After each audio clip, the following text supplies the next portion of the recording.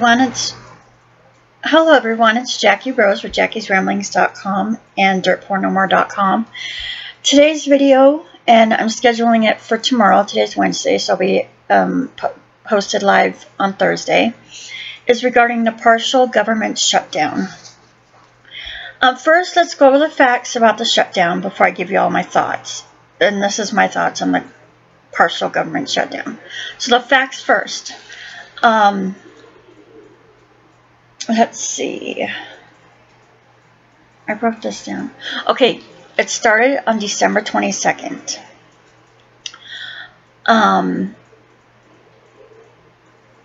Let's see. Wait, let me just get my phone. Hold on. Because I can't read my handwriting. Isn't that crazy? Okay. I saved the article, though, on my phone. On my computer, if you can't tell. And I'm still wearing the same shirt. I'm showering today, so yeah. Okay.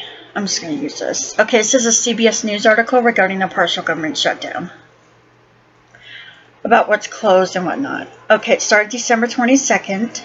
And I think we're on the 31st day or something of it. I don't know, from what I've seen on Facebook.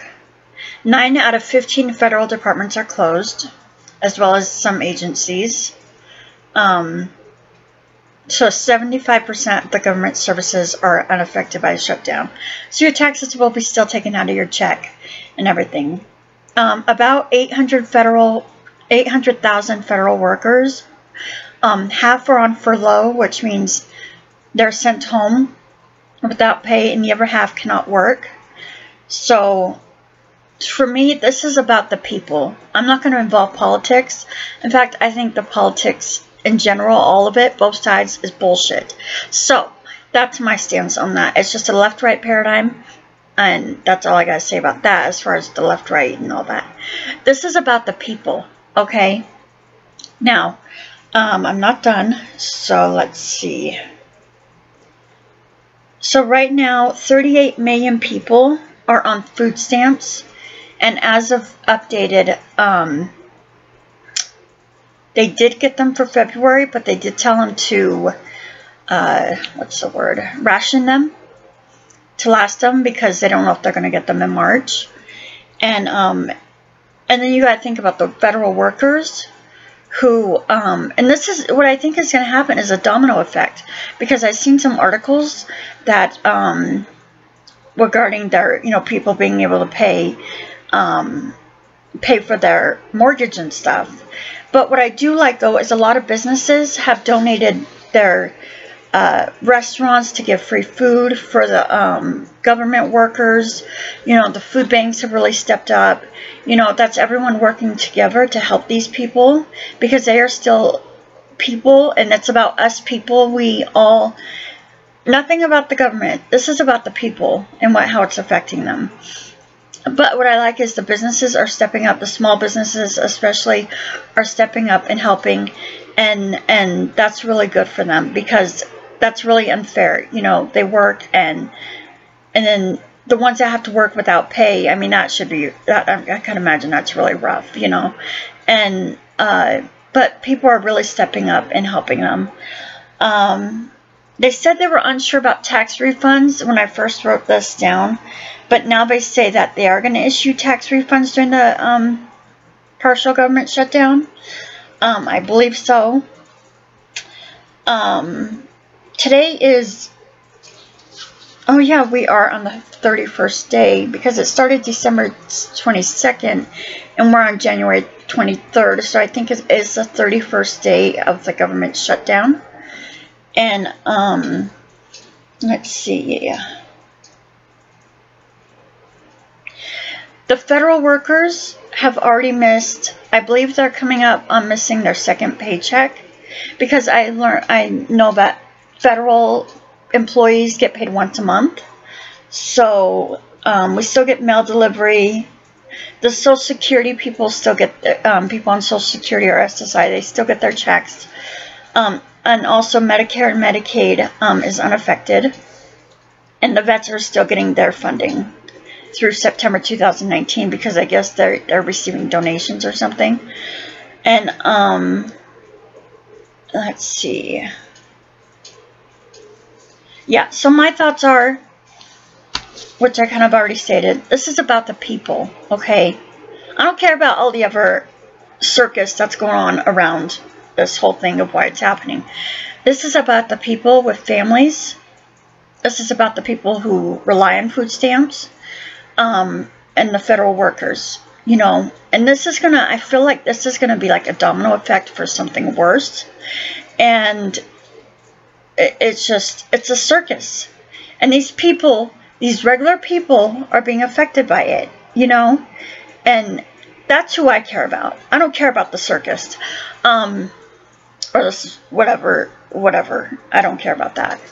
But these people, they have to survive, you know. And you know, everyone always says, oh yeah, federal workers have a great job. But now look at their situation, you know. I mean, and another thing I want to mention is everyone should always have a plan B, no matter what. You have to have a plan B, not just savings, but you have to have a income-producing plan B. And I'm not talking about investments neither. You need to figure out a plan B because, you know, the whole world could. But you know what, though, people, I was watching some videos. It's true, you know, you have to go into survival mode, you know, and that's what these people are doing, you know, these everyday people, we are the people. The people are important. I don't care about the circus. But, you know, at least the food banks are stepping up. Some local businesses are stepping up. I guess the celebrities are helping, whatever. I'm sorry, no comment on that. But, I guess some corporations too. Again, no comment on that. But, you know, at least the food banks and the local businesses are stepping up to help people. And that's really great, you know, and at least I am grateful that we at least have food banks out there in case people do ever run into a unexpected situation. You know, I consider myself, I'm very grateful, very, very grateful, and appreciate my situation as a single mom. You know, I'm so lucky and grateful, you know, beyond belief. But no matter what, you know, you have to think you have to think something unexpected could happen. No matter what, no matter when. You're going to either have to jump into survival mode or prepare. Because this world is just getting crazier by the minute. But it's important to get into survival mode.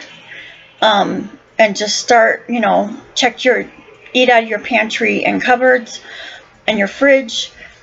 Buy stuff like beans and rice and, you know, stuff like that, or even in canned goods. Canned goods is really cheap too. I've always wanted to, but I never have made real beans. I just always buy the canned beans. That's just how I am. But anyway, my point is just eat out of your pantry and cupboard. You know, buy goods like canned goods and beans. You know, stuff like that. Get into survival mode. And always have a plan B for your income. Don't depend on your savings. Your savings is there. I mean, you gotta have a plan B. And that's my advice, you know. And I feel very sorry for those affected by it. I am so sorry. My heart goes out to you. And I'm just really sorry. You know, I wish there was something I could do, but yeah, just get into survival mode. Eat out of your pantry and cupboards, and buy basics like beans and canned foods and stuff like that, and have a plan B. But that is my thoughts on it. And remember, this is about the people. This isn't about the circus. So thanks for watching, and I'll talk to you later. And this is posted Thursday, so have a great Thursday and have a great weekend, and I'll talk to you later. Bye.